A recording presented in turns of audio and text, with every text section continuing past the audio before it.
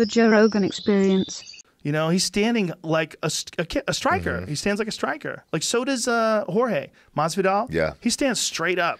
Man, his striking is really good. Really good. His fight with Nate was fucking awesome. Nasty. He's so good, man. So good. So clever. So good. So funny. He's hilarious. He's I think funny. he's hilarious. I really like both those guys. You know what else he is? He's fucking mean. That's a mean dude. There's something like when they asked him about the Ben Askren shot, was it necessary to punch him again on the ground? He goes, it was super necessary. Super necessary. That became like a big hashtag, super necessary. It's hilarious. I think it's hilarious. But hey, man, he's in the fucking hurt game. You can't play your bullshit For sure. nonsense in the hurt game. And if everybody's picking a gimmick or whatever, and they're trying to push, and everyone's trying to be Conor, why not be yourself? Who's fucking like, just mean? You're mean. Yeah, and super Dope. talented. So Just talented. Slick. So much experience. People don't know that guy knocked out Eve Edwards with a head kick in Bodog. Eve Edwards. And Eve Edwards is a slick striker, especially back then. That was Eve Edwards when Eve Edwards was arguably the best 155-pounder in the world. That was after he knocked out Josh Thompson in that highlight reel where he throws that round kick off the spin. Back fist, yep, spinning back fist, and he throws a round kick and catches him right in the neck. It's still like the UFC's little clip. And it's Josh fucking Thompson, who's Josh one of the Thompson. toughest guys to ever live. Another monster. Another monster. I mean, that was the last guy to knock out Nate. Before, with a head kick, before Masvidal had stopped him. He was the first guy to ever stop Nate. Right. You know, and Josh is as good as it gets. You know, when you see that fight, I mean, that was two guys who easily could have done the same to each other. And just Timed it, played out that way. Landed the perfect shot. And it was a neck kick. It was just fucking spectacular.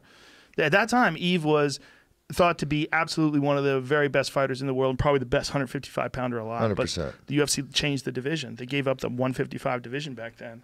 I remember it. It was very disheartening. Yeah. So it was like, there's so much talent in this division.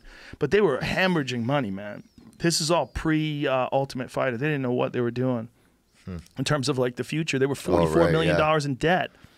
They were like, what are we doing? We're going to sell this? Are we going to keep it? They just had their balls, though. Lorenzo Fertitta, Frank Fertitta, and Dana White, all three of them have balls. They were just like, let's just ride. Let's let it ride. They were calling Dana up, going, look for a buyer. Let's find a buyer. We got to get out of this. Like, we're not going to lose our family's fortune. We're $44 million in the hole in this cage fighting shit. Obviously, this is too brutal for America. They're not really into it. But then they figured it out. That Ultimate Fighter show, they financed the whole show, paid for all of it, paid for the whole thing, paid to be on the network. And then, boom, that one final fight with Forrest Griffin and Stephan Bonner. And these two crazy fucks are beating the shit out of each other. And it is a wild melee of a fight. And the viewership just keeps going up during the fight. Millions and millions of people watched during the fight, like tuned in, extra people tuned in. Because people were calling their friends like, bro, you got to watch this shit. This is nuts. And this people didn't even know what it was. Like, what is this? What do they got, little gloves on? What is happening here? Well, before the Ultimate Fighter, there was fans of UFC or cage fighting or whatever, but they didn't really get to know who Chuck Liddell was that much. You know, they didn't get to know those people. And then with the Ultimate Fighter, it was they got to know these people. There was like a thing that grew, and then you saw this insane fight. It was couldn't have played out better. Yeah, I mean, couldn't have played out better. God damn, they nailed it. And then boom, and that was a Craig Pelagian show. He was the guy who did Survivor. Like, he knew how to do those reality shows. Oh, really? I mean, dude, he's a G. He's one of the greats in terms of that genre. That guy knows how to make those fucking shows. That's why it was so good. You know, it didn't feel like a clunky reality show. It was a fun reality show to watch. And so that they're bringing it back, by the way.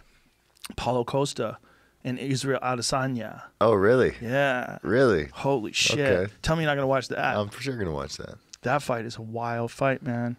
Yeah. You know, because Izzy... I want to see Izzy and John Jones, though, honestly. I do, too. I do, too. But Izzy and Costa has to happen, man. For sure.